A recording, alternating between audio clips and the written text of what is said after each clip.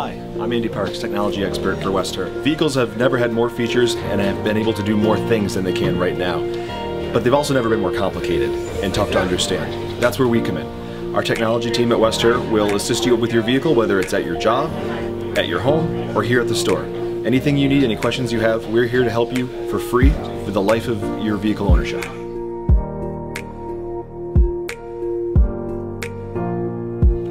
If you're a busy professional like myself who's always on the road, you can ask Alexa to tell you what your calendar has going on for that day. You can also ask Alexa to play your music. I'll give you an example. Hey Alexa,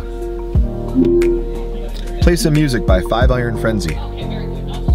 Shuffling songs by Five Iron Frenzy.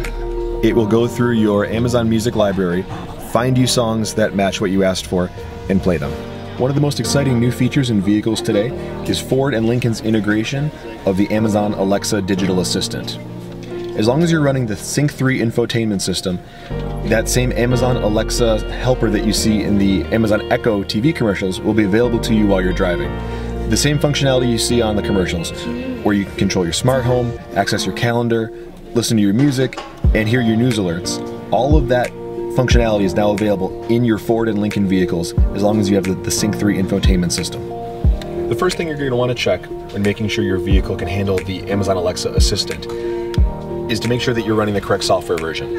You need to be running Ford Sync 3 version 2.2 or higher. To check that out, you would go to Settings, General, About Sync, and it'll tell you right there. You're running software version 2.3. This is more than updated enough to handle Alexa. Your next step is going to be to make sure that your phone is paired to your infotainment system with Bluetooth. So let's do that now. Search for your vehicle on your device and select it once it is found. Confirm that the pin displayed on Sync matches the pin displayed on your device. The means by which Alexa connects to your vehicle depends on what kind of phone you have. If you have an Android phone, you can use Alexa wirelessly with Bluetooth. If you have an iPhone, you have to be physically plugged in with the iPhone Lightning cable. Once you have all the correct apps downloaded and your phone is paired and you're appropriately connected, whether it's with an iPhone cable or through an Android Bluetooth connection, you can tap on the apps button on the bottom row of your Sync 3 system and you should see Ford plus Alexa on screen. Once you've gotten to this point, you can go over to audio again. You can listen to your music, do what you'd like to do. When you want to use Alexa, you can choose sources and Alexa will show up as an audio source. You've got your AM, FM, Sirius XM, CD, Bluetooth connection, and now Ford plus Alexa. So to use Alexa, you would tap on the Ford plus Alexa icon under your entertainment sources, and it'll ask you, do you want to enable mobile apps on Sync? You'll say yes, and it'll tell you mobile apps are enabled. Amazon's Alexa assistant can do all sorts of different things in the vehicle. You can ask her to tell you a joke. You can ask her about the weather. You can ask her about the news or for a sports update. I'll give you an example. Alexa, give me my sports update.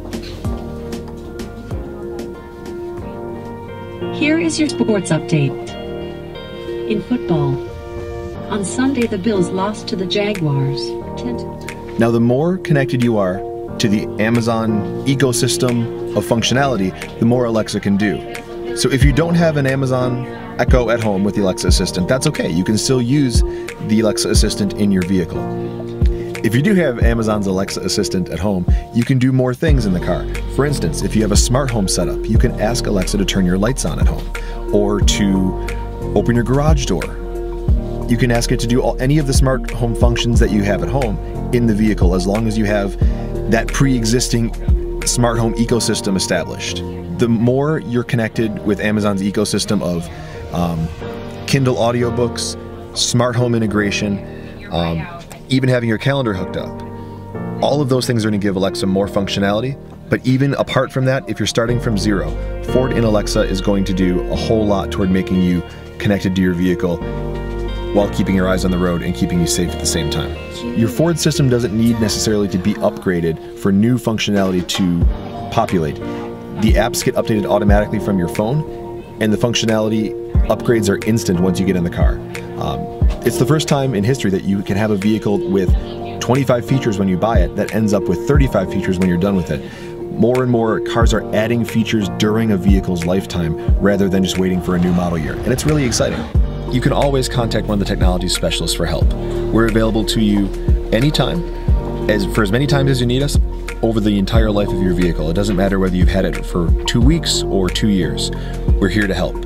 So if any questions come up, any issues, problems, or you just want to know what's new, give us a call. We'd be happy to talk you through it.